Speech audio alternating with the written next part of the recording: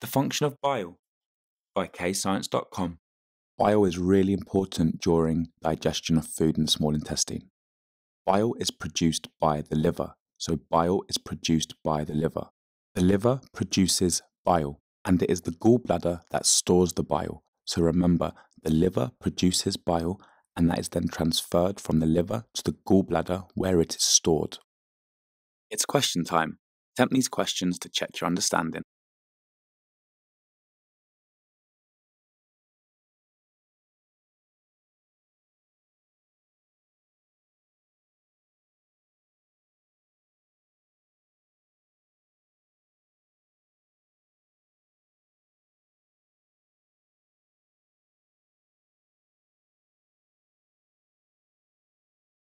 So when food enters the stomach, it is pummeled and broken down. But the environment of the stomach is highly acidic due to the hydrochloric acid inside the stomach. So when the food leaves the stomach and enters the small intestine, that's going to cause the small intestine to become acidic. So the bile that is produced in the liver and then stored in the gallbladder is then transported to the top of the small intestine, whereby the bile is alkaline.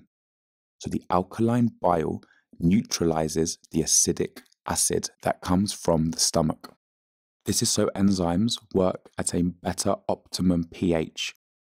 The other function of bile is that it emulsifies fats.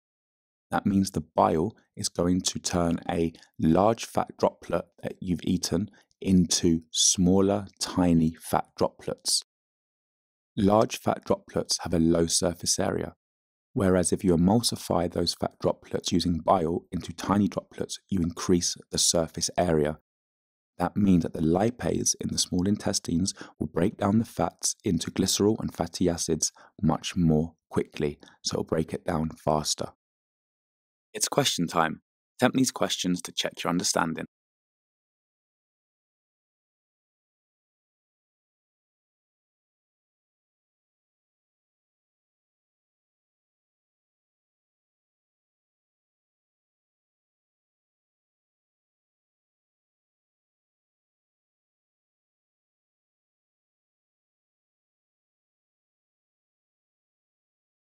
Press pause to practice using those key words.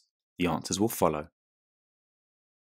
Press pause to go through your answers and make any corrections to your mistakes. Press pause to answer the questions. The answers will follow. And if you're stuck, just re-watch the video. Press pause to go through your answers and make any corrections to your mistakes.